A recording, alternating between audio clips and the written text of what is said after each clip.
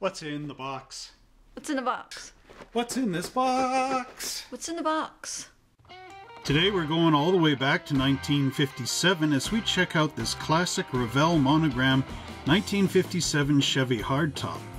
Now, I do believe this model kit originally came out in the 70s, I'd say around like 1978, but I'm not exactly sure right now, so I'll just leave whatever date it is up here.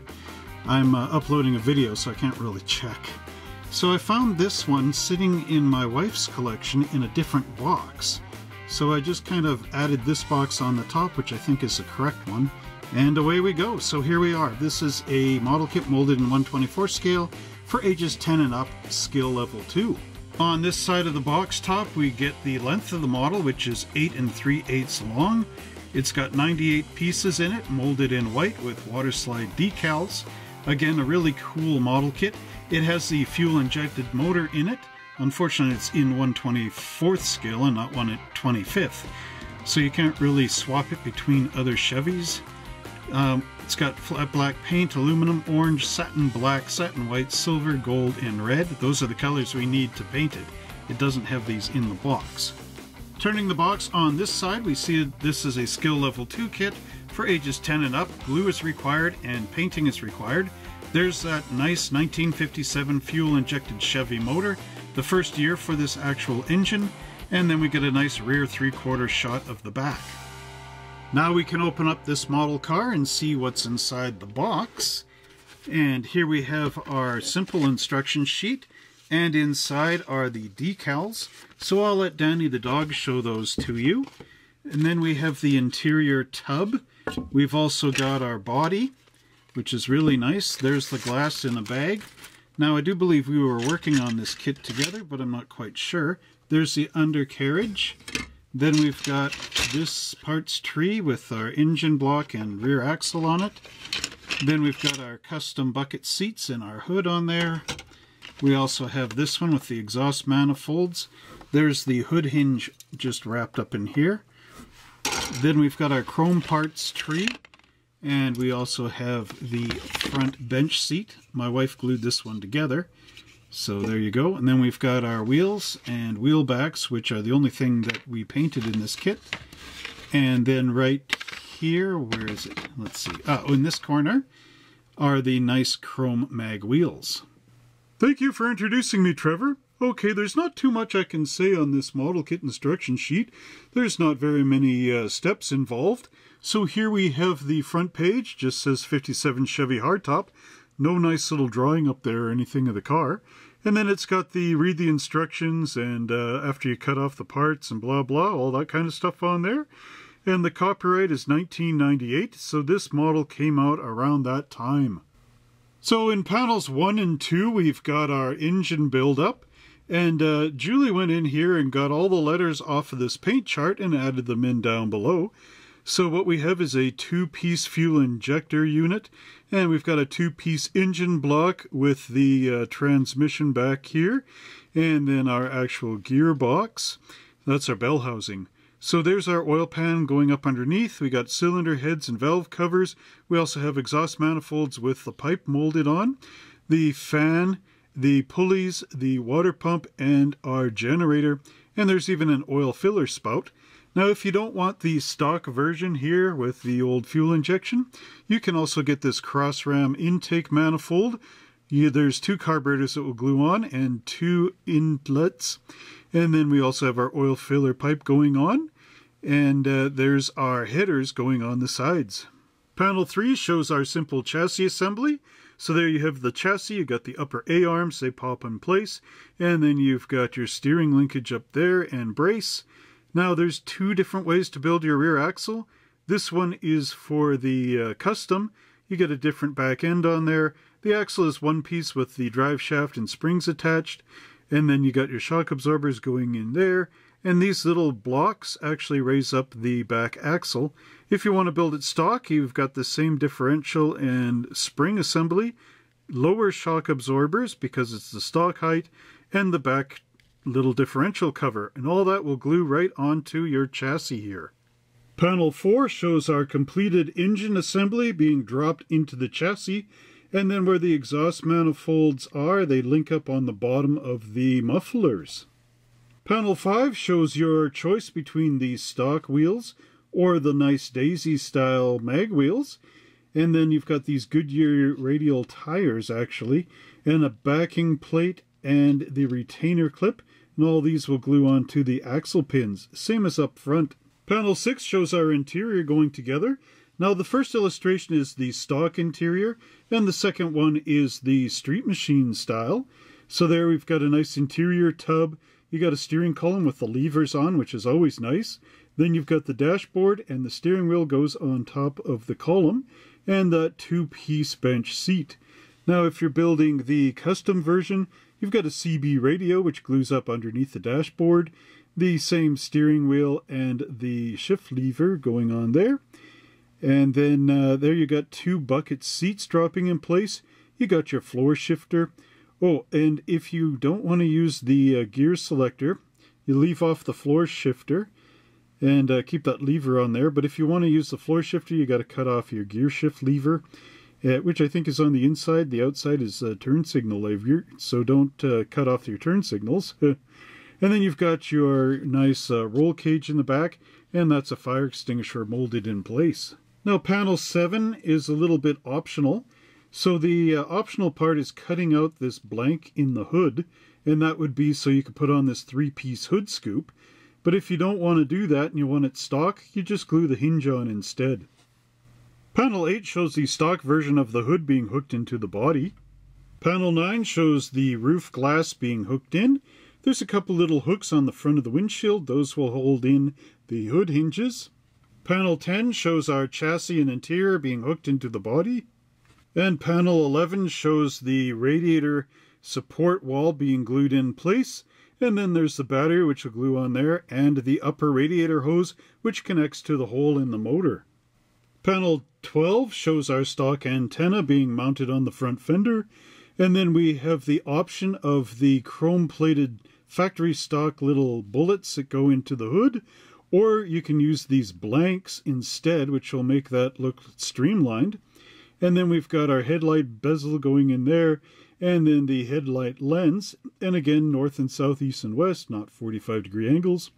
There we've got our grill insert, and the stock bar goes into the 3 holes, and down below we've got our front license plate. Panel 13 shows our optional CB radio antenna being glued into the center of the trunk lid. And then you've got your rear taillights going on. You have to paint transparent red in the lenses. And then down below you've got your bumper. And we've also got some red going in there and some flat black here, because I do believe the exhaust pipes exited out the rear bumper. And then you've got your license plate gluing on the back. Thank you, Danny, for going over those instructions. So now I'm going to show you what this model kit really looks like. There's a lot of really nice detail in this for the vintage of it again. Like on the sides, you actually get the aluminum insert panel that went in on the Bel Airs with the nice Bel Air script. The molding is really nice. There's also the fuel-injected crossed flags up here in the fenders. So again, if I bring this up, you can see those right there. You've got the molded-in door latch and the handle. The roof is really great looking. Now there are some mold marks going up here off the trim, so you're going to have to get your hobby knife or file right in there just on that spot between the end of this molding and the actual windshield frame, which again has a little bit of a disjoint right in there. So one side is up a little higher and this is a little lower. Windshield wipers on here are nice. They actually look to scale. The sad part is the firewall in the back here is very plain, as is the inner wheel aprons, but that is typical for Monogram model kits. They're meant to be put together nice and easy, but the detail is a bit lacking. Underneath here are mold marks, which again need to be scraped out with a number 11 hobby blade, but the trunk lid off the back looks right. It's got the proper Chevrolet V8 crest on there, and you can see there's the seam lines along the bottom of that trunk lid, which again need to be scraped down and cleaned up. But overall, for the vintage of the kit and the simplicity of it, it's still a top-notch model. Here we have a simplistic version of the chassis for a 57 Chevy, And there's most of it is done, unlike the AMT 55 Nomad kit where the horns just go straight out. Here we actually have the cross brace in here and the upper A-arm panel. And then we've got dual exhausts in here which are molded in, so you're going to have to use your paintbrush and really go along here carefully. We've also got the gas tank in the back and our spare tire holder. Again, very simplistic, but nicely done. Nice and crisp on here. Should be easy for someone to put this together. Underneath, we've got the Monogram copyright logo in there. And some mold marks again. So just make sure that everything is nice and flush in here before you start gluing things together to it so that nothing sticks up that shouldn't. The next piece we can look at is our interior tub. And again, this is quite nicely done. Although we've got a mold mark on the front little carpet area, 2 of them. There's all our pedals. Now these sort of taper down, as you can see, so you're going to have to paint the tops like squares and not this bottom portion, because that won't look right. The only one you can paint all the way to the bottom is the gas pedal, and that would be quite correct. The side molding detail is quite soft in here, but there is a texture. You just have to be really careful when you paint in here that you actually aim into the door handles. Now here we've got our nice correct Bel Air type upholstery in there, which is really wonderful. You got a mold mark in the back, a little bit of discoloration here, so that is mold release agent. Always make sure that you clean up your parts before you put them in the kit. And underneath is quite nice and crisp. There's no mold marks. 2 little locator pins in here for our chassis. Now speaking of which, I'm just going to back the camera all the way out here. I brought our chassis in so you can see where those little pins fit in. They go nicely in those little holes up underneath like that. And then what you would do is you would put your bench seat in here like that. It's a nice 2-piece bench seat. My wife glued it together. There's a mold mark right here.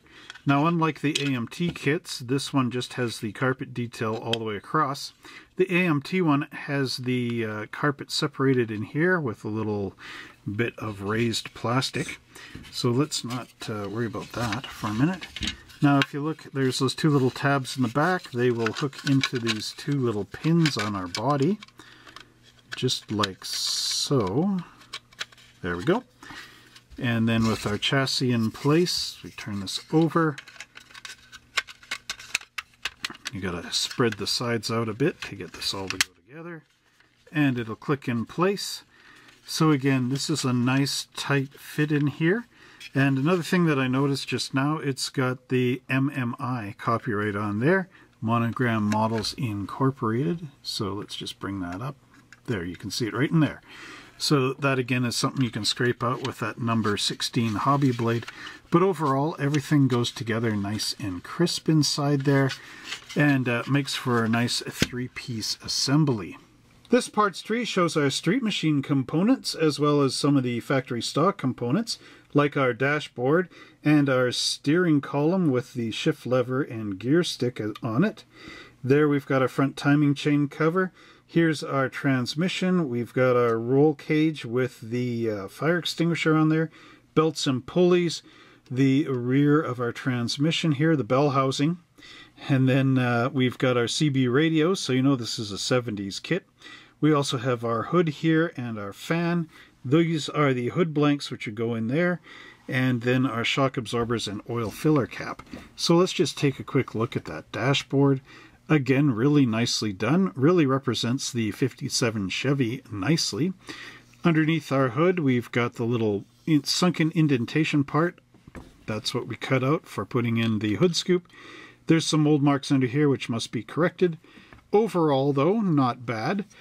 Look at our little CB radio. Breaker, breaker. Okay, there we go. So again, nicely done. Next up, we've got the parts tree that includes our rear differential, drive shaft, and springs. Make sure you hook this into the end of that transmission. There's our Chevy engine and 2 components, as well as our oil pan and the differential cover for the stock version. Here's our 4 little riser blocks which glue underneath the springs for our street machine. And then we've got our radiator and our radiator walls. Again, very nicely done. Look at how far down that axle would drop on those springs. We also have our hood hinge in here, which is really wonderful. There's a couple of raised mold marks on here that need to be sanded down just to make this thing open properly. But overall, again, looking at there, nice detail on the components and just fun overall. A simple Chevy you could build in an evening. This parts tree includes our custom and stock headers, as well as the front stabilizer bar and tie rod end. We've got the custom springs or shock absorbers for the back, and then the front, there's a bit of seam lines in here and flash, which you'll have to clean up. Then we've got our valve or cylinder head covers, pardon me, and our battery. I'm not sure actually where the cylinder heads are. Maybe they're chrome components. But overall, again, nicely done by Monogram. A quick, simple kit that you can get out in a weekend, which is also good for skill level 2 entry for the kids. A little more challenging, of course. Mold buttons underneath here, which need to be removed. But again, overall, nicely done from Monogram. So here we can look at our chrome parts tree, and I'm not exactly sure if this is the original one that comes in the kit. We have these nice centerline mag wheels. So I do believe these are from a 1983 sort of edition of this chrome parts tree. I'm not sure where the stock hubcaps are that are in the instruction sheet, so I do suspect this one was switched out a little, but it does seem that these are the only difference from the actual stock. So the deviant wheels, I guess. Now here you've got this nice centerpiece. You'll have to paint your Chevy logo in here. One side has red on the top and then red on the bottom. I'm not quite sure which is which on which side. This would be white, and then inside you got the blue bow tie, of course. This all goes into the front bumper section. These little bumperettes will be painted with flat black, and then across the back bumper as well. There's our dual carburetors for our Ram intake, the floor-mounted shifter, the chrome on the back. And then we've got that nice intake manifold. This one's a high-rise style. Not sure where the fuel-injected manifold is, actually. So, again, that's quite interesting. You got a high-rise manifold and those injectors, so something's not quite right. This is not quite the chrome, but mostly the chrome, if you know what I mean. Mold mark on the back, which you'd have to remove, and one in the back rear bumper. I do believe what's happening here is I must have pirated these parts for making a fully stock version. I've got a few of these sitting on the shelf behind me, but whatever. It's going to be okay. We'll all live, I think. Now, this brace bar in here in the center, that's not actually supposed to be on there like that. What needs to happen is you have to clip this off the parts tree. You need to find out how this locates to the front of the car. Now, the hood is actually supposed to have the chrome lip on the end. So what you would need to do is take your number 16 hobby blade, or pin even, in your drill, and like a sewing pin, and carefully go along here and scribe it. And then find out where the hood gets in here, there and there. You'll need to saw down there and there and carefully scribe with the pin in here. And then you glue the chrome onto the lip of the hood, so that all this will open up with the hood, just like on the real thing. These bumperettes are actually a custom option, factory custom option, that plugged in. On the actual bumper, there's a T inside there with a little hole. So that's kind of how those rubber things were put on. Optional. Then again, there's the front with the turn signals and that nice bar. Again, the quality here is typical of Revell Monogram. Actually, more Monogram. And you get all the nice rivets and bolts and everything on those American mag wheels. So again, this is really nicely done. It's kind of too bad I don't have the fuel injection set up on this chrome parts tree, but this is the level that you expect in these kits. Now here's something that I just discovered in another box. My wife and I have a few of these Chevy kits together, the Monogram one, of course, and here's the alternate chrome parts tree. Now if you look, this one has the fuel injection set up here, and this is the one that I just showed, with the centerline wheels going down the side. So that's kind of what happened. Something got switched in a box here. So let's take a look at this again. We have the nice Chevrolet valve covers going on here. There's the little spears that go into the trunk lid, or sorry, the hood. Pardon me. There's the dual intake manifold, and here's our fuel injection one with a little side bit as well. There's those nice stock hubcaps and the daisies again. So take a look at those stock hubcaps. That's the last time you're ever going to see them. No, I'm just kidding. No, actually they do look quite nice. They are a nice representation of the 57 hubcap. And then there's that fuel injection setup. You can see just how tall it is. The notch is for this to go in. That's got the hose and everything going up to the radiator and the fuel pump in there. There's the dual carburetors and the intakes. So again, it kind of depends on which version of this kit you're getting, but this is the alternate parts tree. Got the stock antenna and the CB antenna in there as well. Again, though, very nicely detailed from Monogram and really excellent chrome. Now here's a really cool piece of glass that's typical of the old days. You get all the windows molded as one piece. There's our front windshield and the little side wings, and this is molded with a bridge right across to the rear window. Inside here we've got our headlights, and it looks like there might be some mold release agent in here. You can see that little orange dot in the center. Hopefully that'll clear up. And then we've got the little hooks in front to hook onto that hood hinge. All you got to do is cut off this and cut off this and cut in here and clean up where you cut off. Got a little hole for a rear view mirror as well. Overall, this is quite nice. It would be nice if they had to put this in a bag. There is a little bit of a scratch in there. You got to use your wax to get rid of that. But overall, it's simple and easy to install. Now there is one thing that I've noticed with these Chevy kits from Monogram. Some of them come with the stock wheels and others come with those centerline mag wheels. So there is a bit of a deviancy between the kits, depending on which one you buy.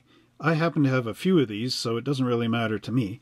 But what we have here is we've got these Goodyear radial steel-belted radial tires. And we also have these Goodyear radial GTs. Now the GT tires are going to come in with a parts tree that has these chrome wheels in them, the American mag wheel style, because they fit in there nicely. And the deviation is the chrome parts tree like this one that has the stock wheels and those daisy wheels. So that is the big difference. The daisy wheels and the stock wheels will fit into these taller, thinner, narrower radials. And the center lines fit into the wider radial GT tires like this one. So again, it depends on which model you're building and which way you want to build it. But the wheel back should fit into both tires, and that's what we really want there. So just put that over there, and then our daisy wheels would fit into these. So I'm just going to move these components off to the side here. Okay, and we'll just take a look at these tires one by one. So again, the nice thin steel belted radials have that nice tread pattern on there, if the camera can focus in. You have to clip them off these parts trees and then use your spinning tool and the sandpaper, just like up here, and spin these things down. You can see a lot of flash in there. That's pretty ugly. But these tires have been in the molds forever. There is actually a parts tree with tires only on it, and that's what AMT and Monogram and all those guys keep using over and over. It's a separate parts tree for tires. It really has nothing to do with like the chrome components and whatnot like that. It's its own beast.